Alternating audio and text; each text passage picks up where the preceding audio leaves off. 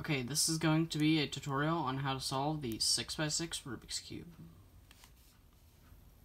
In the interest of time, I won't go through the entire solve and show every single case, but if you know how to solve up to a 5x5, you should know, or you should be able to figure out how to do most of the cases.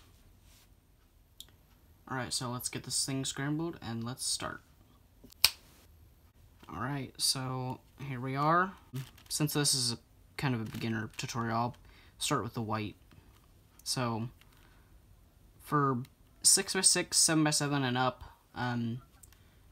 the basic idea of center building is in bars. So like, you make 1 bar, 2 bar, 3 bar, and then 4. And then the center's done. So, you want to look around the cube, you want to build these bars. So for 6x6, that means like these little center pieces, you match them up, and then all we need now is this piece, which is right here. And we can just move it up, and then put it up. And again, I won't show every case, but I'll just show you the basics on how to make certain bars in certain cases. So like this, all I need is these two pieces now, which I have this piece, so I can move it down and then put it like this, so then I can just move it up. So then all I need now is this corner, so then I can move it up to the white side. So after you have the white side, you're going to go over to the other side and get the yellow. You want to be very careful not to mess up either side. So these 4 inner layers you don't really care about yet. So what you can use them for is just move them up. So then, like this piece, you put it over here and you can just move it down. So you can slice these layers as much as you want and it won't mess up these layers. So then, I have it here, but I need to get it on this side. So what I can do is do 2 up, 2, and then move it down. So now it's on the opposite side. So then that's how you get the middle bars. So like this one, you just move it up into an empty spot, move it over to get some random pieces, and then move it down. So once you have this next bar, what you don't want to do is move it up to here, because that just moves the white up.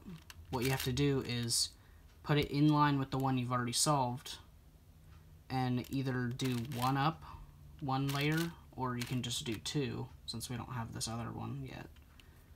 Do U2, and then move it down. That's how you move that other bar up there. So then again, once you have this other yellow bar, you don't want to line it up like this, because that doesn't do anything. You have to line it up with the one you've already solved. Move it up, move the random pieces over, and move it down. So now you have the first 2 centers. And then if I'm going too fast, just either pause the video and watch it back, or ask me a question in the comments and I'll help you as much as I can. So then next, you can start on any 4 of the colors. I think I'm going to start on red for right here. So I can take these 2, move it up to create my first bar. And what I'm going to do is I'm just going to show what to do with the bars, not just how to make them until the last couple centers. 2 middle, and you want to start by making the 2 middle bars and then the 2 outer ones. It just makes it easier. So then I'm going to try and create this outer bar, so I can put this here and move it up, but I notice this moves out of the spot. This is perfectly fine.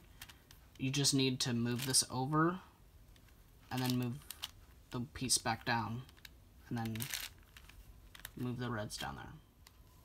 After you've got your 3rd center, this is where you need to be very careful for 6x6, because you can switch around the centers. So like, I could build orange right here, but that's not what the color scheme is. This side has to be blue, so I have to go to blue after red. So I just build the inner bars and then the outer bars while remembering that I have to preserve this red side. So any move you make, you have to move it back up. Okay, so I have the majority of the blue side solved, but this is kind of a tricky case. This last middle part here, this middle centerpiece, has to go here, but it's stuck here. What you have to do is you have to move it over and insert it onto this other side. So then you can just bring it down, bring it over, and bring that up. So then all you have is that last bar. So now we're at the last two centers, and this is where it gets kind of tricky for big cubes. It's definitely tricky for beginners. So in this case, I got actually really lucky. I'll start with green, and you can do whichever center you want because it doesn't really matter. This one already has 2 green bars. What you want to the way you want to do it is you want to make a middle bar and then 1 outer bar on the same side, and then the inner bar and then outer bar. That's the easiest way to do it. So like this, I could just, in order to make this last middle bar, I can just move this piece up, then move it this way, down. So then when I move this up, I can do a U2, and then bring it down. So then this last part, you want to find one of the edges with a corner piece on it. It's like this. And this could be in a bunch of different ways, so I recommend just playing around, trying to figure it out. So since this last corner is over here, I have to get it right here. The only thing I'm trying to do is get 3 pieces on this bar, and then I'll insert it, and I'll show you how to put the last piece in. So for this case, you do this. And so you have 1 piece left on both centers. And this is where you start to use a commutator. So a commutator is, depending on if it's this piece or this one right here, it works the same. You just have to choose whichever layer it is. So you put it both on the right side. You move these 3 layers up. Move this U prime. Move this complete layer down. U. Move the side up. U prime. And then move this side back up. And then it'll solve that last piece and solve the last 2 centers. So the next step is to solve the edges, which is definitely the most time-consuming part. So I won't show every edge. I'll just show you the basic idea.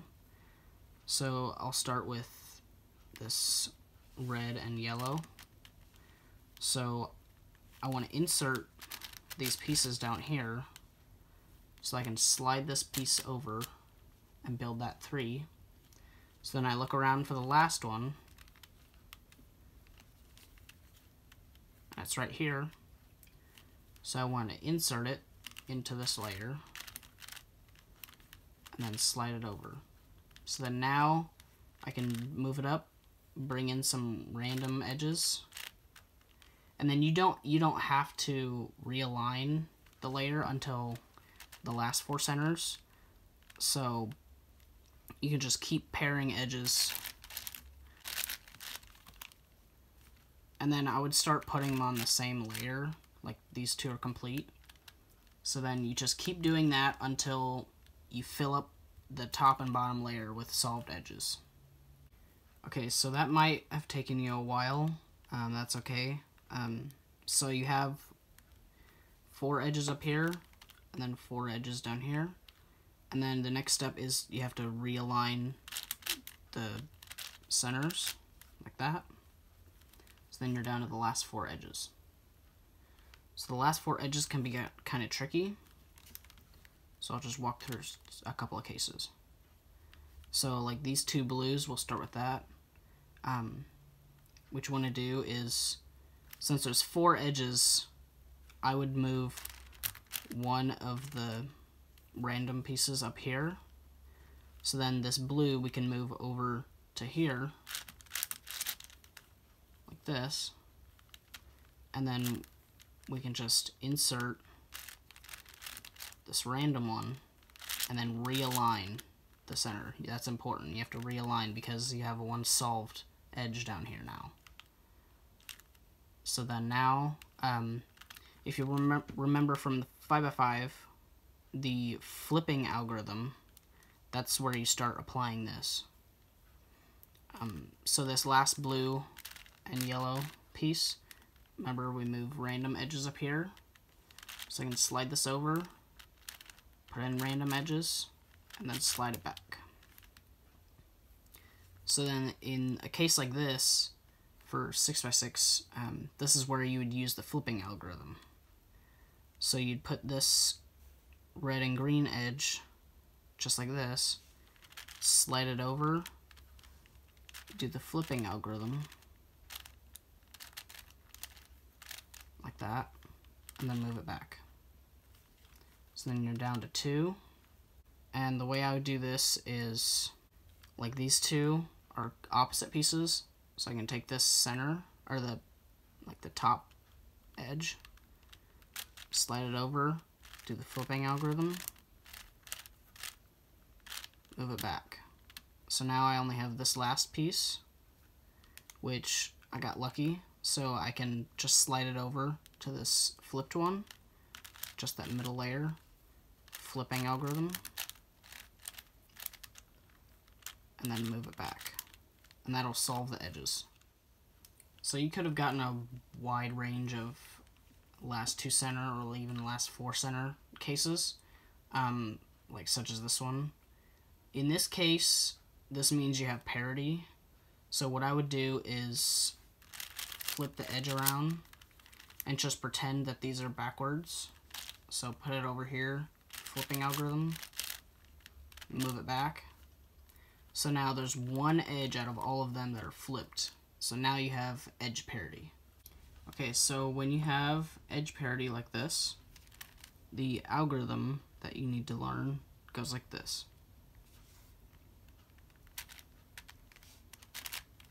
You do a rotation.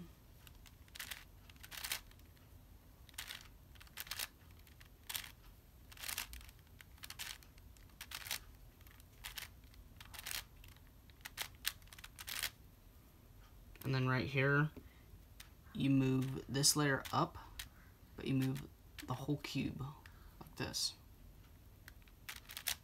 Do U2, then R prime. So at this point, you should have all the centers solved and the edges.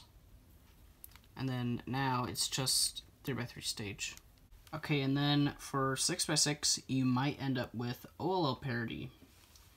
So this is the same algorithm as the 4x4, so it goes like this. Rotation.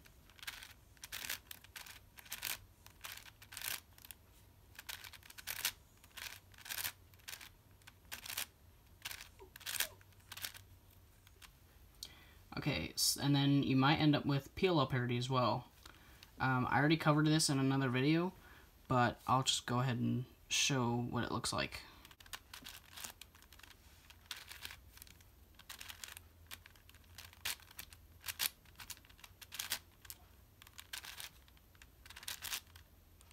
And now your cube should be solved.